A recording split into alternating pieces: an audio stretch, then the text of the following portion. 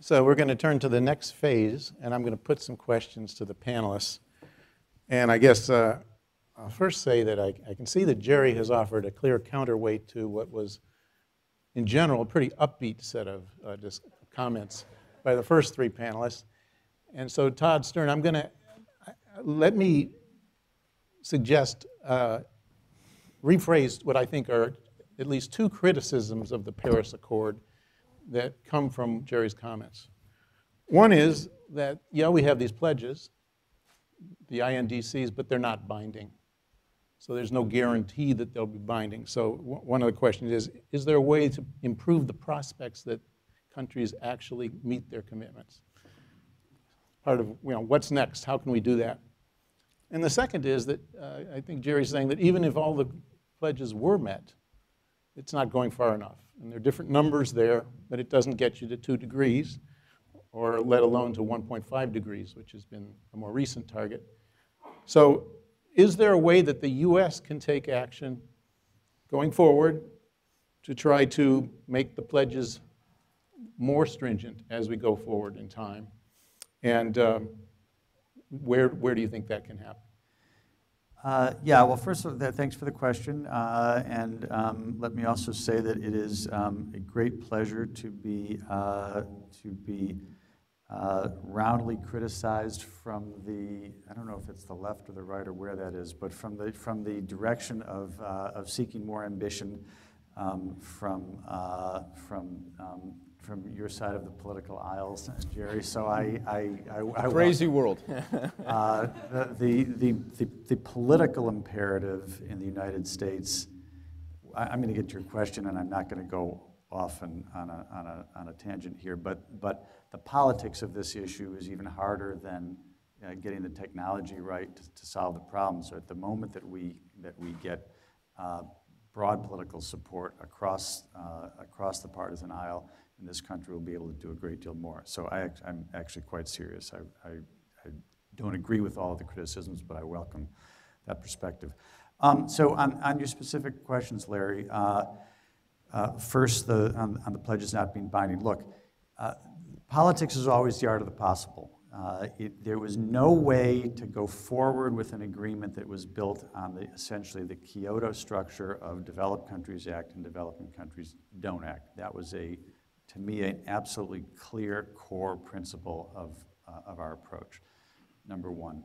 Number two, we knew that there would be any significant number, probably a very significant number of developing countries who were not prepared to do legally binding commitments with respect to their targets. So that the only way that you were going to get that is if you went, in fact, back to the Kyoto structure where you had developed and developing countries separated. The other thing is that in order to ensure broad participation, we thought that we needed to have a structure the way that we did, which is essentially a legal hybrid, in which many elements of the agreement are legally binding. All of the elements that have to do with accountability and transparency, accountability for your targets, but not the targets themselves. The broad participation that we sought for this agreement also included the notion that we wanted the United States to be part of this agreement. And in order to have the United States be part of this agreement, it was at least a useful thing to have an agreement that, again, includes everybody else and is structured in such a way that the president could cause the United States to join it as an executive agreement. Which we are able to do now, partly based on the kind of legal hybrid that I talked about. So that's on the issue of there being pledge of the targets being non-binding. On the question of the stringency, again, look. I'm actually asking, is there ways that the U.S. can take action to try to increase the chances that the pledges will be met going forward to 2018? Well, again, I think that the fact that we have a binding system of transparency and accountability is a pretty good start. And even the notion that targets need to be legally binding in order for them to be meaningful, I think is really not true. I mean, if you look even at the existing targets that we are living with now, which don't apply to all countries, but apply to whichever countries, it actually applies to all the developed countries and a fair number of developing countries that followed the Copenhagen and Cancun meetings in 2009 and 2010. Now, those are completely non-binding, and the transparency regime is also non-binding. There's not anything binding about that regime.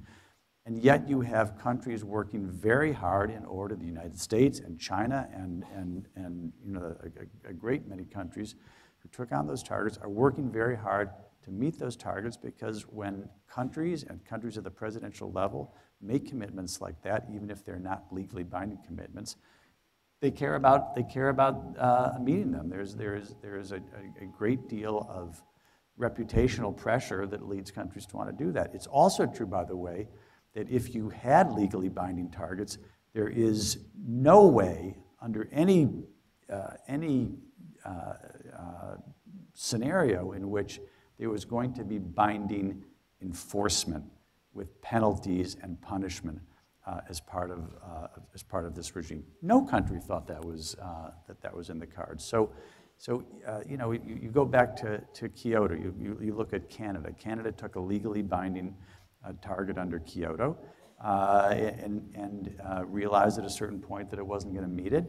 And the fact that the agreement was legally binding didn't lead Canada to do that. So I think that there can be way too much focus on this question of whether the targets are legally binding or not. In terms of stringency, I think that, first of all, the fact that we only got halfway there in 1 year, you can look at that glass as half empty or half full. I think it's actually quite a positive thing that the estimates went from 3.6 to 2.7 in 1 year's time. Mm-hmm. Secondly, you have a structure built into this agreement where every 5 years there's going to be a stock take of where we are against the targets and against the goals that we've taken on. And there's going to be a process of ratcheting up country commitments, a review each 5 years. So some countries like us have put ourselves on a cycle of new targets every 5 years. Some countries put themselves on a cycle at least till 2030 of a 10-year target. But even for them, after 5 years, they've got to review, they've got to look at the existing science, the existing technology, and so forth, and either say, you know what, in light of all of this, we're going to increase our target, or we're not going to, but here's why. And I think that, so that period of 5-year reviews and cycles, I think, is and global stock takes is I think quite strong. And look, I also think the signals from nature are going to get worse and worse, mm-hmm. and we know that. I mean, we've got a problem that's not going away, and it's getting worse. And I think the fact that we have an agreement that is lasting, durable, that has these regular updates built in, is going to put more and more pressure on countries to do more and more. So, I think that in terms of what was possible to do to get the entire world on board to take important steps forward, I think we got pretty close to what was possible. Thank you. Well, Jerry, you offered a lot of pessimism. I was looking for the window of opportunity, and you said that it's for the U.S. to sort of be a leader and introduce a carbon tax. But I'm wondering, what are the political prospects for that? Are there any political windows of opportunity? What can be done to increase the prospects that this can happen down the road? Well, there's a lot of scenarios where it can play out. I think people, we accept the current political arrangement and think that it's been glacial and has been like this for all of our lives, and it hasn't. In 2008, we were this close to having a national cap and trade program. If John McCain had won the election in 2008, he would have brought in enough Republicans, and you would have seen more aggressive climate policy than we have at present. Not because John McCain is a more environmentally minded man than is Barack Obama, or a more capable alternative president. That's not what I mean. What I mean to say is, if John McCain were in the White House, he would have been able to take on enough Republicans to have accomplished what Barack Obama can't accomplish, given absolute Republican opposition. So we were that, I'm not saying, therefore, all you guys who voted for Barack Obama, go blame yourselves for this problem, because that's not what I mean to say, because even I voted for Barack Obama in 2008, so I'm not saying people made mistakes here. But I am saying is that as recently as 2008, the Republican Party was poised to put in the White House a president who took every bit as seriously the climate problem as does President Obama, and who could have easily delivered on it. Because one thing we know about is that voters follow leaders. Voters are sheep. They are not people who put boundaries around politicians. They are the ones who are led by politicians. I'll give you an example of this. There was a survey done a few months ago in which Republicans were asked how they felt about a single-payer health care plan, universal health care. And in the course of the question was mentioned that this was supported by Barack Obama, which it's not quite, but anyway, you could probably make the case that at some point Barack Obama said something positive about it. And in the survey anyway, they found that about 16% of Republicans said, yes, I support single payer. Now, of course, that's what you'd expect, right? Same question to a different set of Republicans, and these were about 2,100 Republicans surveyed on each side, so it was a pretty good sample. Same exact question, except this time when they talked about single payer, it was mentioned that Donald Trump supports it. 44% of Republicans supported it under that phraseology of the question. That tells you volumes about how easily public opinion can be led by politicians who want to lead. So, when you ask the questions, what kind of scenario can you see? Well, I could see a scenario in which a reform-minded Republican who understands maybe the climate isn't his biggest issue, but one, he is interested in what the oil, gas, and coal and hydrocarbon sector has to say about this because they have a special seat at the table of Republican power. And guess what? Virtually every single major U.S. oil producer is in favor of a carbon tax under the right terms and conditions. I think there's a good chance the coal industry might be in favor of it if you give them enough in return, because right now they're on a death spiral, and right now they have a hard landing in front of them. A carbon tax may well give them a softer landing, which is the theme of a paper we just released yesterday, by the way. I could see a Republican president looking at that as relevant and doing what George Bush did in 1990. And the fact remains that the Republican Party, I think if certain Jeb Bush or Chris Christie or other establishment-minded Republicans actually get into the White House, they understand that the Republican Party has a branding problem. It's popular on some issues, but increasingly looks bizarre to the vast majority of non-Tea Party America. And if you want to rebrand the party, a good place to start is on climate, just the same way that George Bush Sr. saw the same problems in the GOP and tried to rebrand them in 1990 as the party that cared about clean air. That's one of about 9 or 10 different scenarios, but I don't have time to go through them all now. But there is reasons for optimism. Thank you. Does anyone else on the panel want to comment on the political prospects in the U.S.?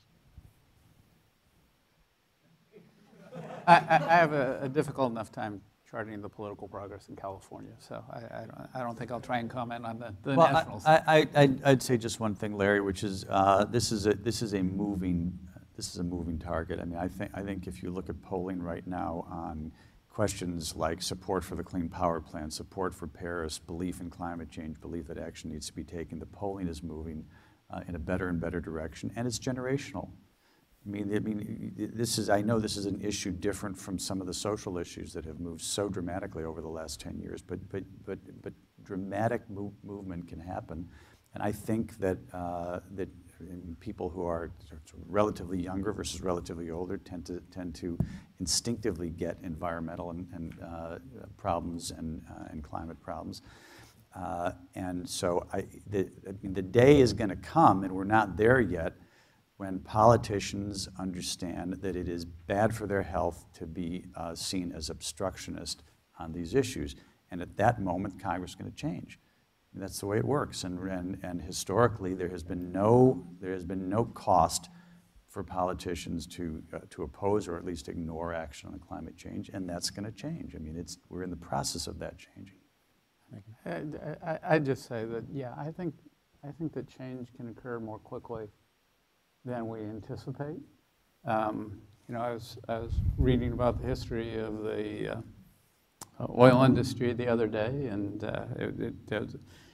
I was reading that book. I was also reading about Lawrence of Arabia. It was an interesting little story about Lawrence of Arabia meeting some representatives of Standard Oil when he was in the Middle East. And they were there because they were concerned that they were running out of oil. This was 1913. And the point that was made in the book was that in the United States in 1905, there were 75,000 combustion engine cars. By the time that these explorers were looking for oil in the Middle East, there were 1.5 million cars in the United States. It had changed just very, very quickly. Or there's a nice graphic that Representative Ken Alex, who's one of the governor's environment advisors, uses at the Easter Parade in New York in 1908. It's all horse-drawn carriages. By 1913, every vehicle in the Easter Parade is a combustion engine car. These things happen more quickly than we anticipate. You can't. So if you build the right environment, if you inspire people to the technological change, it will occur. And so that's what we're trying to do through these policies. We're trying to create that environment that will inspire people to change the technology, to reduce emissions, to deal with these climate change programs. And I'd like to think that in California we're seeing those changes. And that's why we've adopted very, very aggressive targets for 2030 as well. I mean, we want to get to 50% renewables by 2030. The governor wants to reduce petroleum use in the transportation sector by 50% in that period.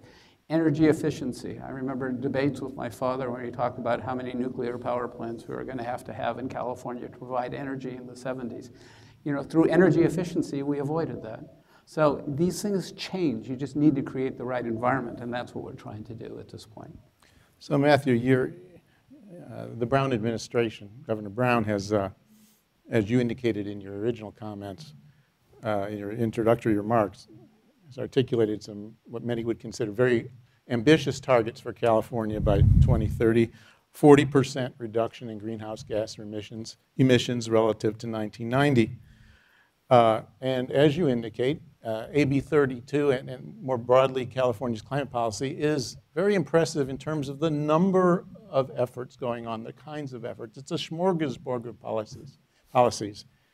Well, turning to the economics, a number of economists have criticized that, arguing that by having so many different approaches, the low carbon fuel standard, the renewable portfolio standard, other standards as well, in addition to cap and trade, that it's not a very cost-effective landscape. That, in fact, if we had more emphasis on cap and trade and less emphasis on these other so-called complementary measures, there could be reductions at much lower cost. So I'm wondering, what is your feeling about going forward? Will cap and trade obtain a larger place in the overall effort? Will it stay the same? And what's your feeling about whether that is really a cost-effective approach going forward? I have a couple of thoughts. I have to be very careful because there were people in the audience today who were at this particular conference. But I will say that when we started the cap and trade program, we were very conscious of the fact that we needed to really keep an eye on the impact that the program would have on the economy and how it would play out in combination with other programs that we had in California on the economy. And so we spent a couple of days talking about what we should be looking for, ideas. As a non-economist, I came away from the meeting with and the conference with the sense that nobody could really tell me what the economic impacts were going to be, but they were all very excited about the prospect of doing research on what happened. So I said, okay, we're embarking on this wonderful experiment. Let me just say this, that we've received a number of reports about how a combination of the low carbon fuel standard and the cap and trade program would affect fuel costs, for example, or how some combinations of these various programs would affect the economy. None of them have played out. Now, part of that is because of circumstances that I don't think anybody foresaw a couple of years ago. I don't think anybody saw sub-$30 oil prices a couple of years ago. But we are constantly looking at the economic impacts and the interrelationship between these programs. We're very conscious of the fact that we need to be aware of the cumulative impacts of these particular programs. And so that's why we do a scoping plan. We're supposed to do them every 5 years. Actually, we're doing a new scoping plan right now to look at how will we achieve these 2030 goals that you've mentioned. So we are doing what we can to sort of get a feel for the economic impacts of these programs, how they interrelate with one another, and use that information as we're deciding how to go forward. But what we have found out is that it is difficult to predict exactly how these things are going to play out. And so you don't want to give up on any one of them. You want to maintain your options.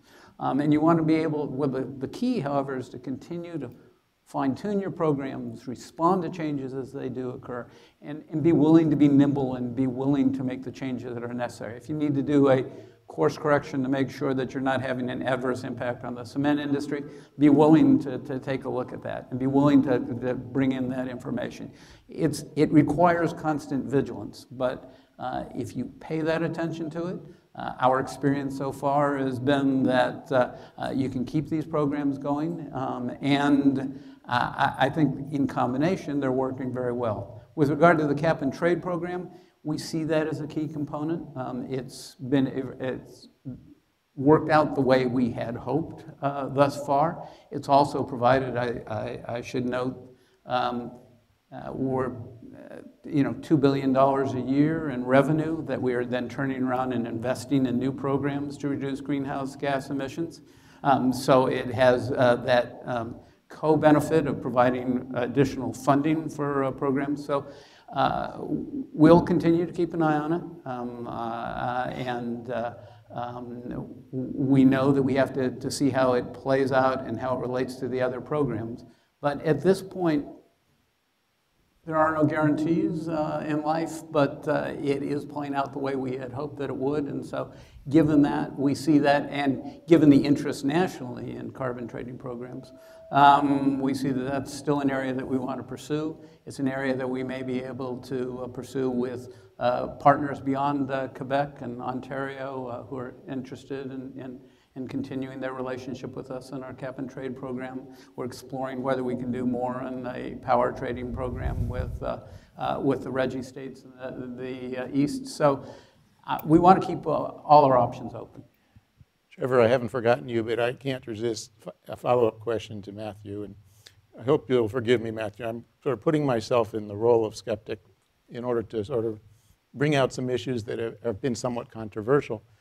You know, the allowance prices under the cap and trade program in California have been hovering really close to the floor price, around $12 a ton.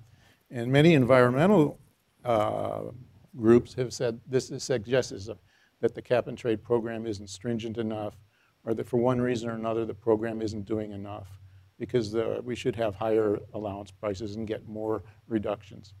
What's your take on that? What is your reaction to that? Well, the key for me is whether we reach our 2020 goals. If we're reaching our goals, I was discussing whether I should reference songs on the way over here, and I will just say one of my references to a song comes from when I was younger. It's, John Lennon, and whatever gets you through the night is all right. If we're getting to our objectives, if we're reaching our goals, then I'm less concerned with could we be getting a little bit more from here if we focused on this program as opposed to this program. So I'm focused on, are we going to meet our 2020 goals? How do we meet our 2030 goals?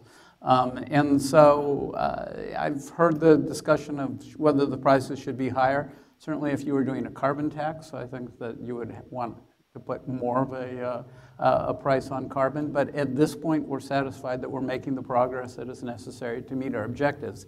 And that's what's important to me in the end of the day. So Trevor. I'm perfectly happy just listening to these guys. You're not going to get off that easy.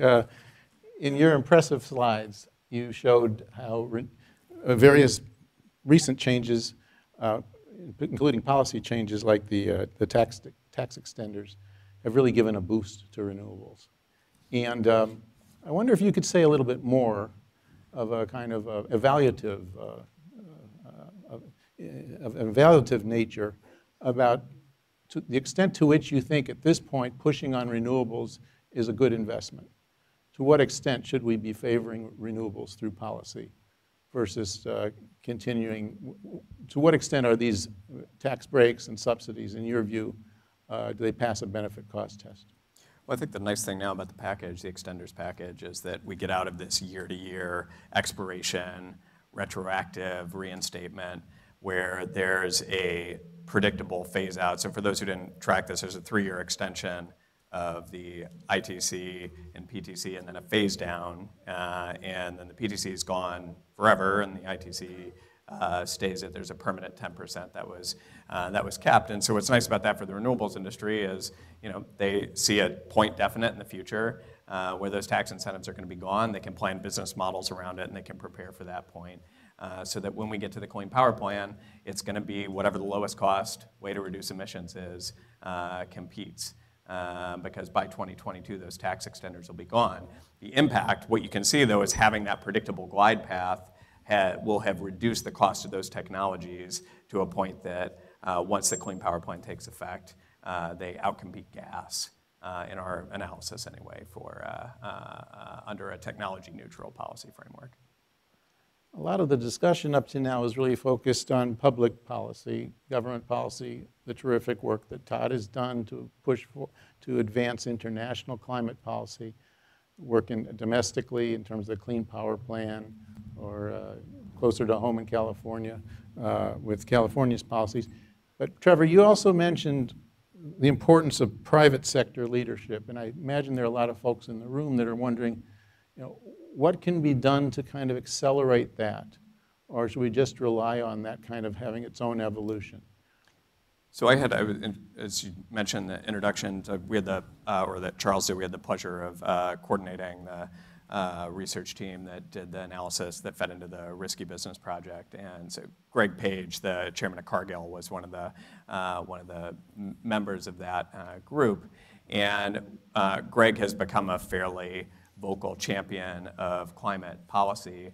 And what's interesting about his position, Cargill's position, is they are sandwiched between the brands that they sell to who are getting pressure from their customer base on sustainability, and for whom the price premium for climate action is going to be a pretty small share of a Frito if you buy it, right? So there's not really, once it gets that far downstream, there's not really a meaningful price difference for consumers, but there's companies with huge brand risk that want to ensure that their brand is associated with sustainability. They've been pushing that all the way up the supply chain to companies like Cargill. And some of the brands that I showed on the final slide are companies that have committed to source 100% of their electricity from renewables. Now the challenge is that unless you create a framework that prevents it, all of that positive action by those companies is just reducing the amount of clean energy elsewhere in the economy, right? So you imagine under the Clean Power Plan, Walmart decides to get 100% renewables for all its stores. There's a fixed amount of renewables that's going to be deployed in the market based on the regulatory constraint, and so all that does is shift renewables from one place to the other. So I think one of the big challenges is going to be creating a policy framework that ensures that states, cities, private companies that have either an interest in leading on clean energy because that's what their constituents want, like in California, or because that's what their customers want, to shape that in a way that it's actually driving additional deployment and action, and not just moving around deck chairs on the Titanic. Anyone else want to comment on the potential for private sector action? Well, that is one of the reasons why we have the cap and trade program. I mean, it's to encourage private sector to look at ways that they may be able to reduce these emissions without some command and control program, and maybe they can profit from it. So we are trying to. We realize that businesses are an important partner in all of this, and it's one of the things we've looked at, and we're proud of the support that has been received from California companies. Well, I think there's, if I can, there's two things we haven't talked about yet where the private sector is having a huge impact. One, shadow pricing for carbon, which has been driving a number of decisions by major corporate actors. For instance, while ExxonMobil may not be the most vocal proponent of climate alarmism, the price they put on greenhouse gas emissions, the price they put on carbon emissions when they look at their own investments is somewhere around $60 a ton.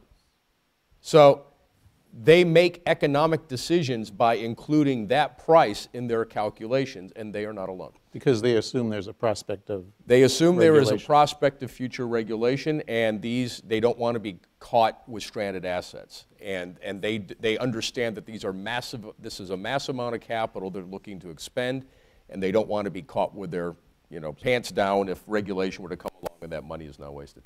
The second thing, of course, is that market actors likewise, expecting a low-carbon future, are utterly savaging the coal sector right now, and they're just the first, I think. Coal prices right now, stock prices for coal companies are in the absolute toilet. You could buy the entire coal industry and shut them down for probably around $8 or $9 billion today, just based on their market cap. It's trivial. And it has nothing to do with stated arguments from the coal sector about their reserves, about their profitability, because people in the private sector, the investment community, are looking at that and saying, bull, no way is this going to play out. You're not going to be drilling on public lands through 2030, paying very low prices and seeing increases in production like they're telling their stockholders. So market actors who can look at what's likely to come are having huge impacts here on the energy market. I don't mean to say that that in and of itself is enough to drive policy change, because it's not. But it's certainly enough to make a difference, and it's increasingly making more of a difference now when politicians are looking at a future in which, even if they're not acting with carbon pricing, market actors are making decisions assuming there's a carbon price, and it's having an impact. So we got just 2 or 3 minutes for this last component of this stage of our event. I want to pose a question to you, Matthew, but I'd welcome comments by anyone else on the panel. And it has to do with the connection between federal and California policy. How do you see the Clean Power Plan affecting what California does? Some say that it is a way of sort of pushing states further, including California, to do more linkages and more interactions with other states. Do you think that the Clean Power Plan, assuming that it survives major court challenges, is going to influence California policy, and if so, how? Well, clearly California has been supportive of the Clean Power Plan. We've joined the states that are supporting the plan and filed an amicus brief in support of the plan. And so we see it as a positive thing. We think we can achieve the targets, frankly, that have been set for California through the Clean Power Plan without really changing our programs at all. So it's easier for us to embrace this plan and say, look, this is what we were going to do all along. But it's nice to have a partner in the federal government. It has encouraged discussion with other states. We've always made it clear that we are interested in working with other states. And it really has provided an incentive to those discussions. And I will note that even states that are publicly adverse to the Clean Power Plan are looking at what they might need to do to develop plans and programs to implement that plan. And we've had some very productive discussions with those other states about what we might do together in the energy sector. So we view it as entirely consistent with what we're trying to do here in California. We've had a good relationship with the Obama administration and see this as another area where we can continue to work together.